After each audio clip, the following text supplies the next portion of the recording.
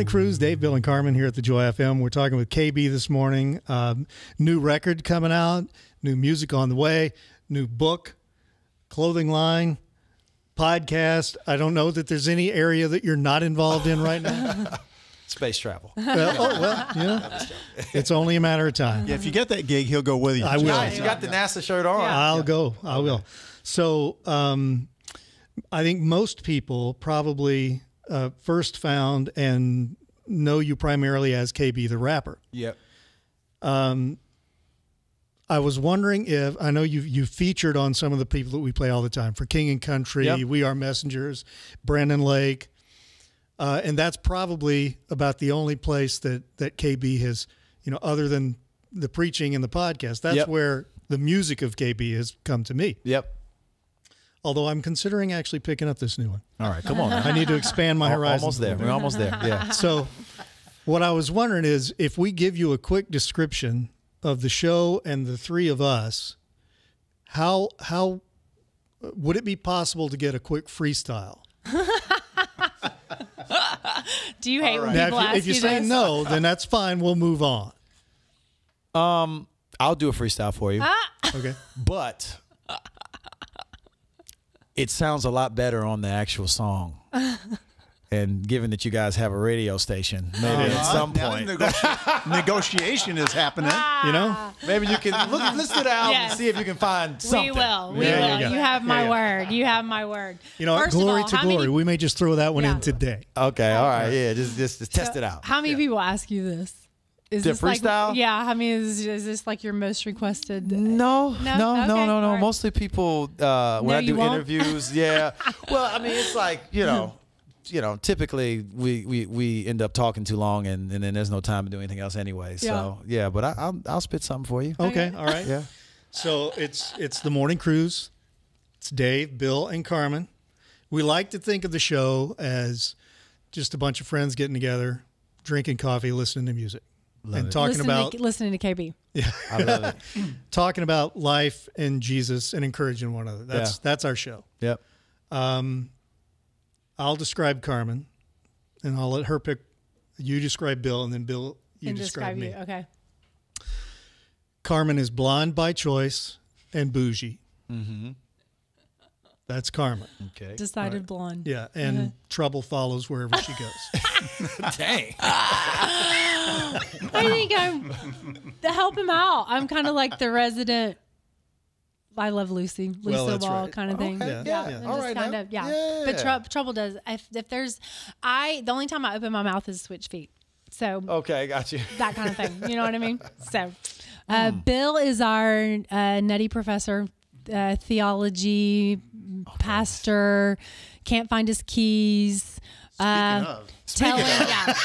You tell a story. This is a true thing. We were talking to someone on the air yesterday, or recording something yesterday. Dave has told a story about his wife back to school. We've been together 16, 17 years as a show. Yeah. Dave literally tells this story. It's a great story.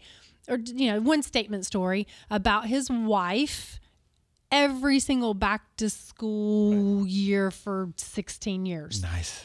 Bill's like, is that right? For Yesterday, real? He goes, Really? Is that right? Heard it for the first time. Heard it for the first time yesterday. sound like me. Yeah, heard it for the first time. That's Bill. That is Bill. I don't know where it goes.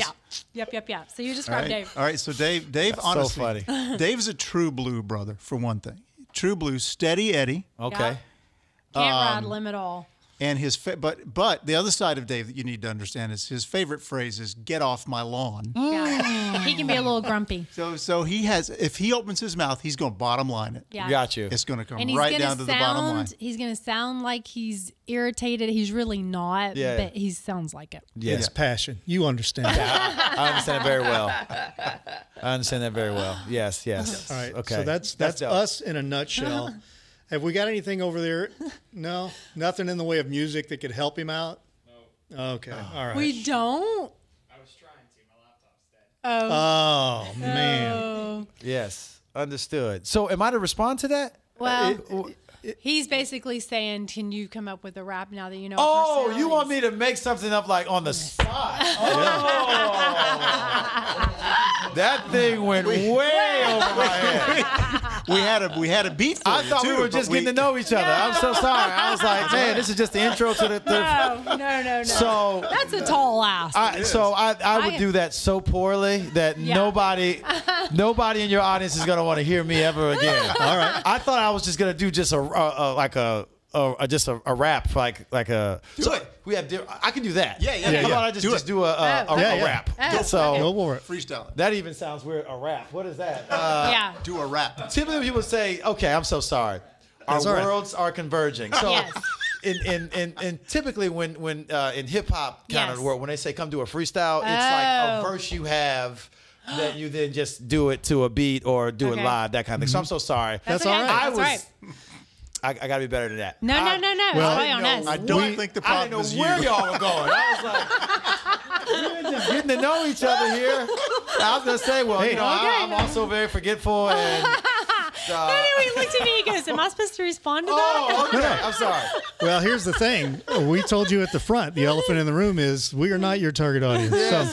Hey, we're This- getting there. this- I We're think I converging. am. This I is- think I am. I'll listen to you preach all day long. I We- like it. We're trying to merge these two worlds. So Understood. help us out in any way you can. Let me just This is Yeah. gospel give people a work, little. Yeah.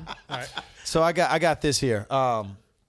New rappers that's sure to blow turn out to be drug addicts with studios. If you have to pop pills on the usual, then that paradise ain't really coolio.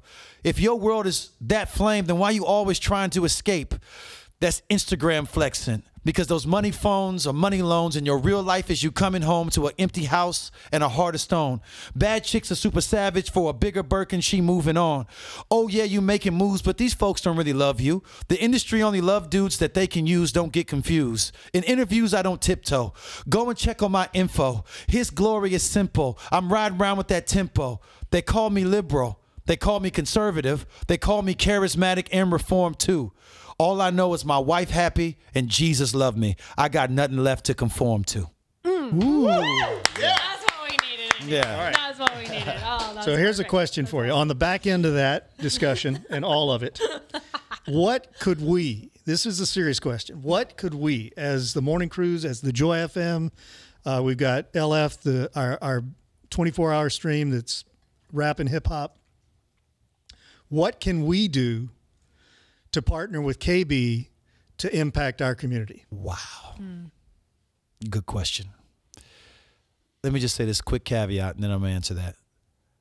I cannot overstate how powerful Christian hip hop is in the lives of young people. I think people across the spectrum love Christian hip hop. But in those ages, myself here, the Dream Hudson is behind me right now from Southside Rabbi. Both of us now, over 15 years strong, walking with Jesus, lovers of theology, lovers of God's church. And the spark of that flame was Christian hip hop. Somebody gave me a Christian hip hop CD and I heard the gospel in a way I had never heard it before in my life. And I believed on Jesus and I've been walking with him ever since. I know that the church has resources, and I really would hope that they would see that there's a kingdom investment in Christian hip hop that they can lean into for the good of for a generation. Not to mention as we live. This music is like discipling people from a distance. You should remember that hip hop is the wordiest genre on the planet. So so you're able. You preached us a sermon just a minute ago. Yeah, that's right. Yeah, amen. In about a Amen. minute. Yeah. So you're able to pack so much into a song that you can't do in any other genre. And I think just for the sake of evangelism, missions, I don't think the first question, I said this at Momentum, I don't think the first question is, how does this make money? It's, are we impacting this world for the kingdom? What's the best ways that we can do that? We'll talk about that first, then we'll talk about how we fund it.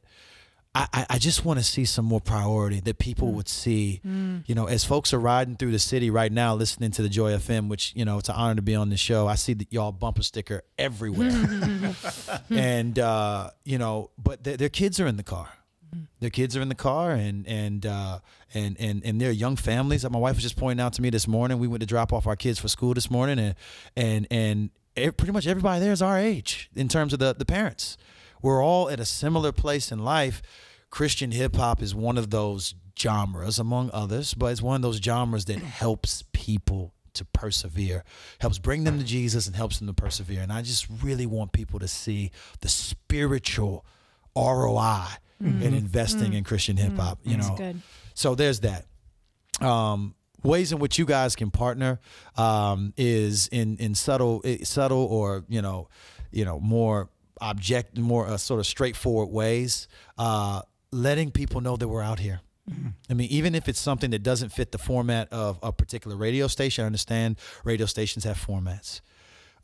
Stuff like this opens the door. Someone's gonna, from this interview, find me, and then Spotify and Apple Music and Tidal and YouTube are gonna suggest a bunch of other people from them looking to me, and they may find that artist that becomes a kind of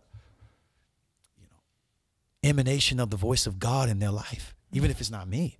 That's what happens to everyone in CCM. You know, you discover artists through other artists, and Christian hip hop in a lot of ways has been on the outside of that. And if any ways that you all might leverage and resource to make people aware of us, the awareness enough is almost enough, because I am confident if people know, if they find out, it's that there's something powerful that they'll come into contact with, that they'll want to support.